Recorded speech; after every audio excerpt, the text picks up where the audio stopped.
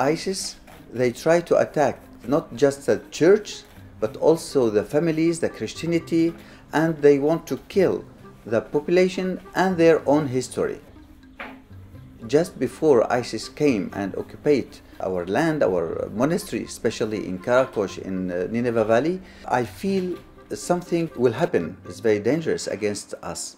That's why I decide to put all these collections, many kinds of collections, in the big truck and take it out of Nineveh Valley and Mosul and put it here in Erbil in Kurdistan. It's very important to us to save our heritage and keep it safe to future generations. The Christian community here in Iraq is not a new community. It's very old, since 2000 years ago. We have from 12th to 13th century many grammars and many dictionaries. In Aramaic especially, the language of Jesus Christ is our mother tongue. And we are proud to keep it and keep also many Muslims collections, and from Quran, from Hadith, from Alfiyat bin Malik, and also some Yazidis manuscripts.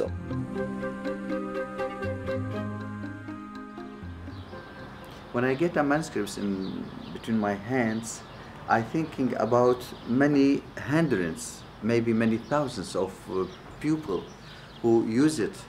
They prepare the wood, the leather, and the paper, and everything, and they pray by this during more than 1,000 of years.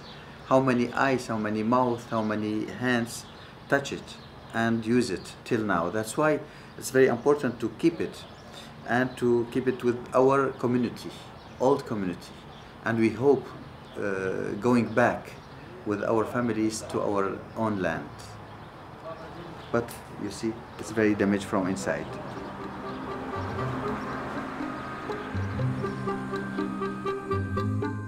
Even a little piece of paper of manuscripts, I respect it because it's our history.